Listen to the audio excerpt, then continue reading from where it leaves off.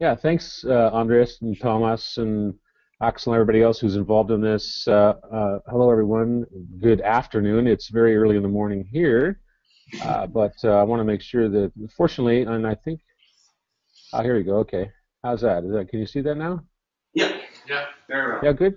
Again, my name is, as Andres was saying, my name is Mike Doan. I work as a taxonomist, also a lecturer, University of Washington graduate program in information science. If you don't know where Seattle is, I'm sure most of or all of you do.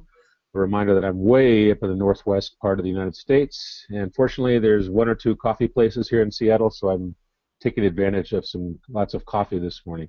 But what I want to talk to you about today is using a project that we worked on with a few graduate students last year, which turned into a project that we are now starting up at a financial institution here in Seattle of a tool that we are calling SIRS, S-I-R-R-S, and that's a Semantic Information Retrieval and Relationship System. It's a two-part tool that does ontology extraction and also performs the ETL process, extract, transform, and load process that we have experimented on and are now moving forward with regard to using large amounts of data, otherwise known as big data, to use the marketing phrase.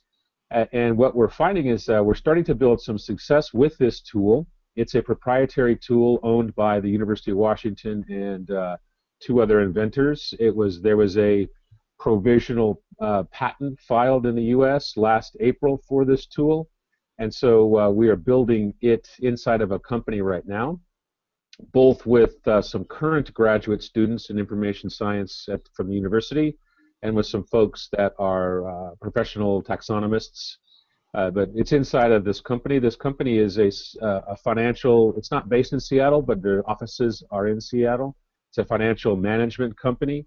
They manage somewhere in the neighborhood of 34 trillion dollars with the T trillion. It's a massive financial, globally located financial management company.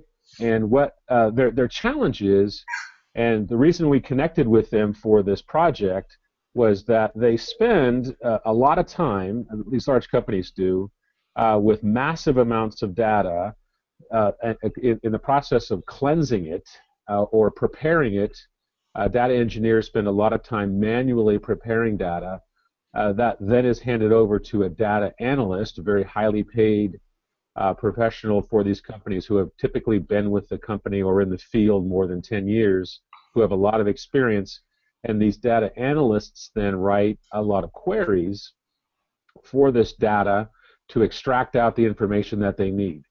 The challenge is that these companies spend a lot of time and a lot of money manually extracting information from this data that they then, again, push on to these data analysts.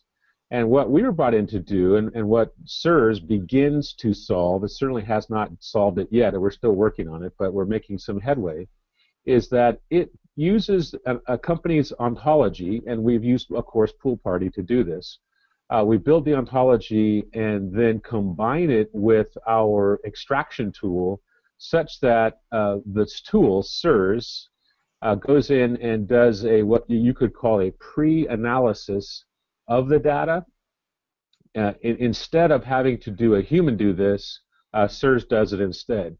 And the challenge, of course, is that this is still new and we're still dealing with large amounts of data.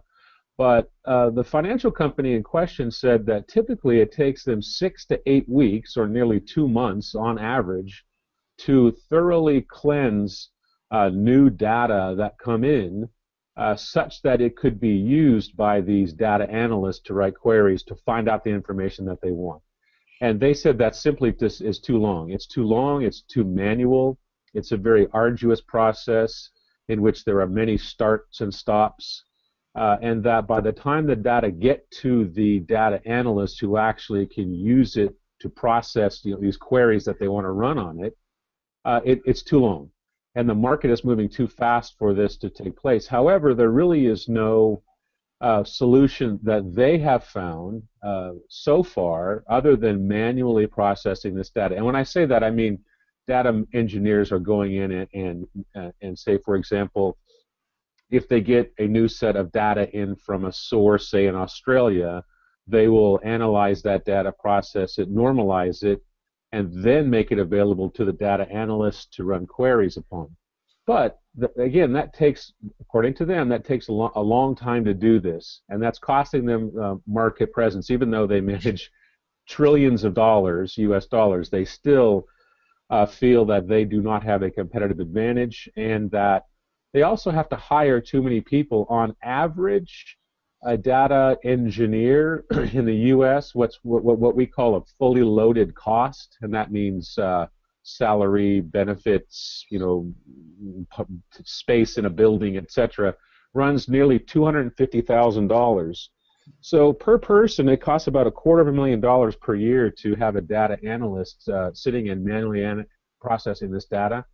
And our challenge from the institution was, look, if you can make your SIRS engine work more effectively and eliminate the need for hiring, 2 to 3 analysts, we will, give you a nice sum of money to do this. And it's also the fact that it would be a lot quicker.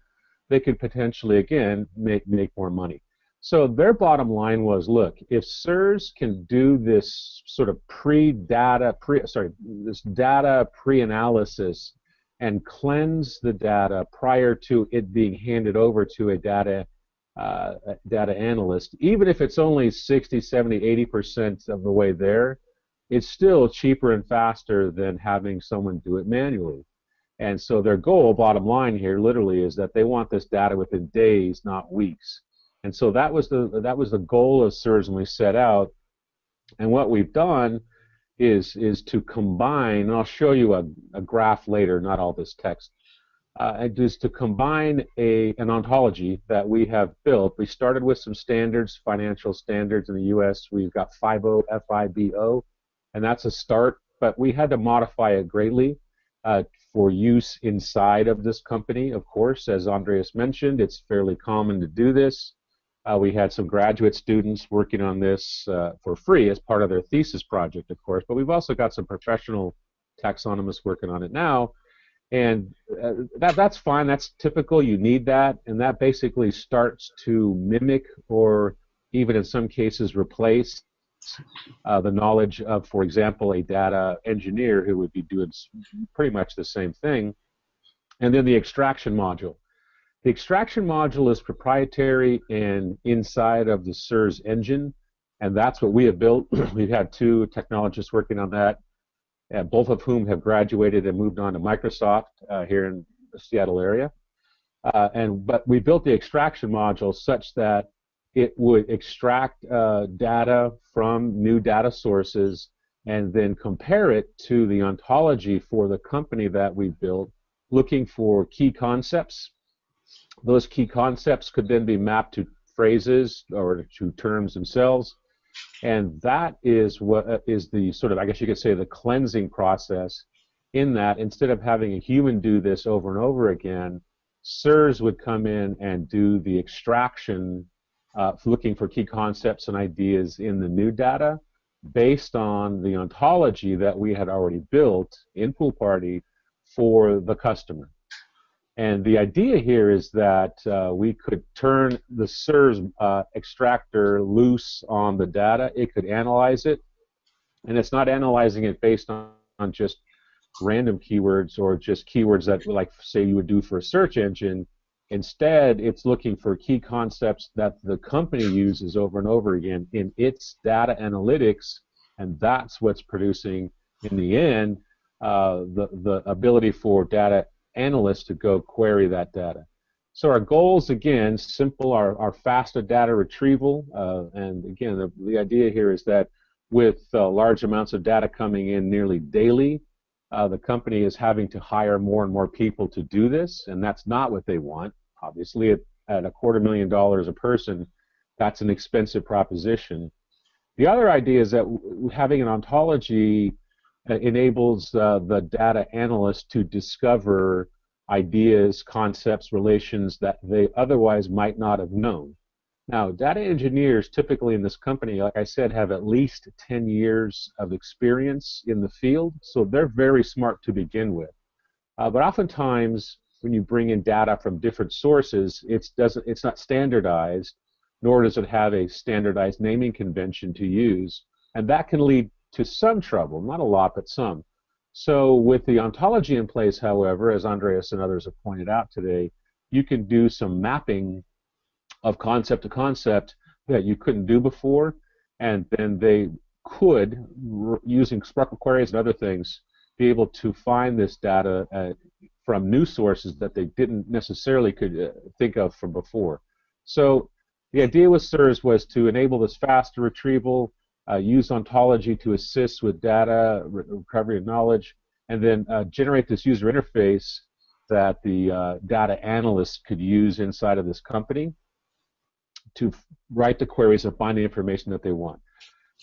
So this has been tried many, many times. We are not the first ones to try to do this. Doing this kind of work, automating or enhancing ETL, has a long history. Unfortunately, most of it is fraught with failures, and certainly we cannot claim success yet, but we're making small steps in that direction. One thing we did find in our research was that using an ontology, especially an ontology that's built into a piece of software that can go extract entities automatically, hasn't been tried that much because, quite frankly, the software, like a PoolParty or others, hasn't been out there commercially available to do it. There are some academic ontology tools out there, somewhat difficult to use, that we've found. That was our opinion. But making ETL faster has been sort of this dream, and yet it hasn't come to fruition despite many trials. And again, we're in the process of doing this within the company, building this out as a proprietary tool. But the goal simply is that we want to basically make the extract part of the ETL more enhanced with a company's own internal ontology, and that's kind of the key here. Is it has to be an internal. So again, we want to also reduce the need to hire new engineers to analyze this data. Why ontologies? It's nothing new to anybody out there who's listening right now, of course, but to customers like large financial companies, ontologies aren't necessarily something they really understand yet. We used an existing business domain technology, ontologies, like I said, based on FIBO in the US here.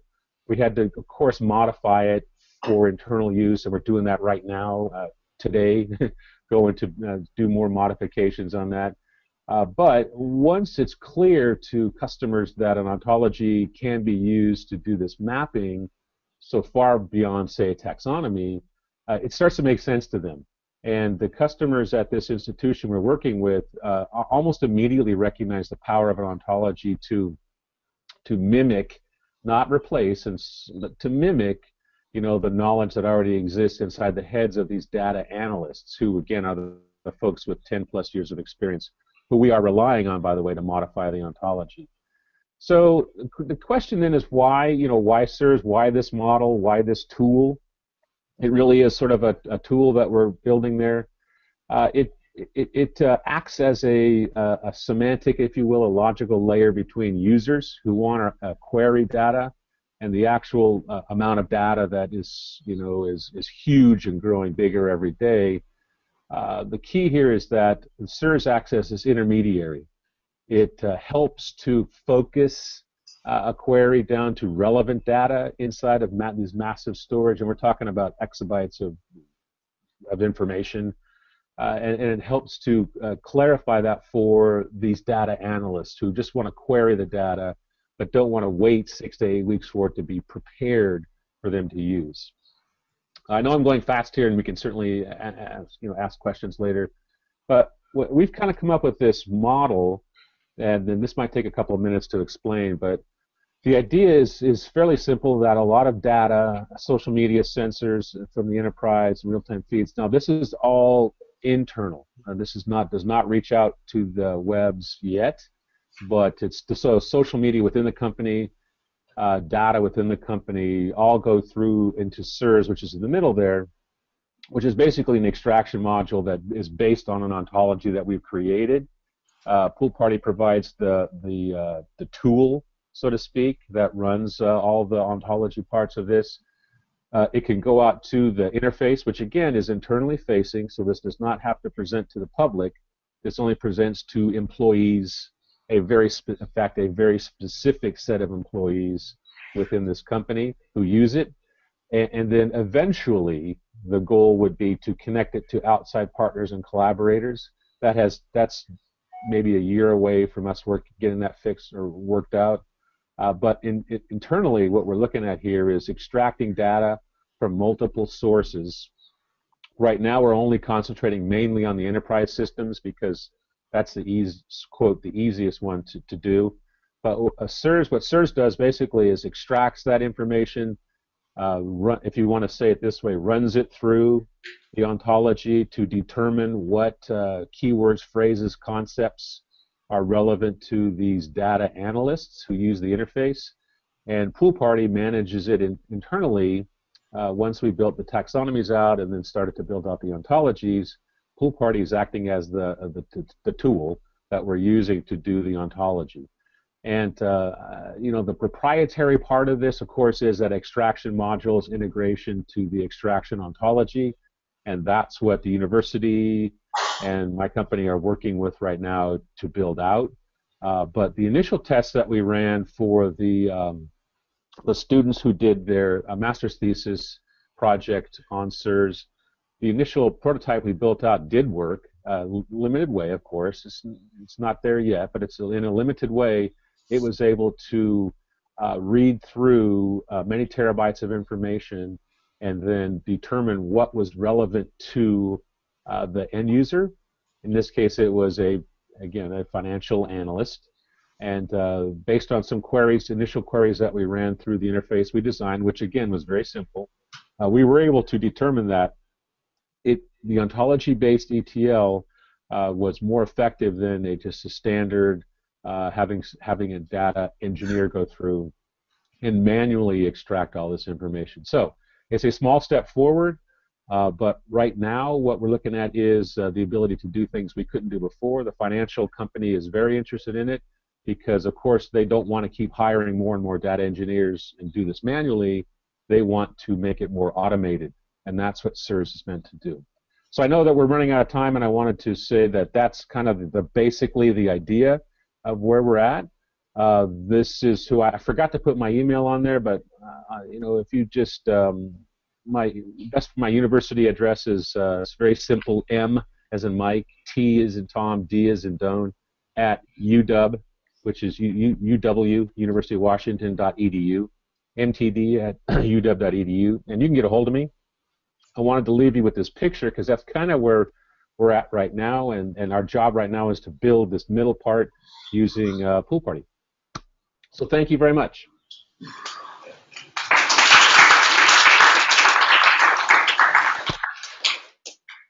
Well, thank you, Mike, for this brilliant talk. Are there any questions here in the room?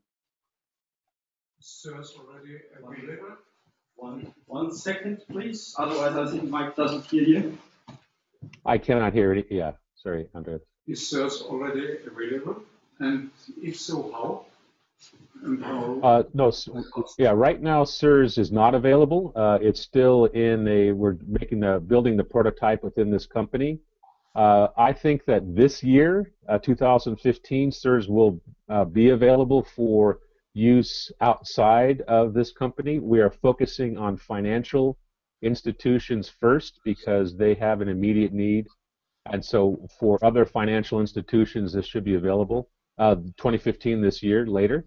For other verticals, say maybe we are also looking at this for commercial real estate, perhaps later this year. But SIRS will be out of prototype stage in 2015.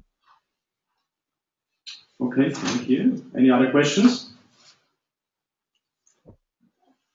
Okay, Mike, thank you very much. Have a good day. Yeah, thank you very much. And we will record it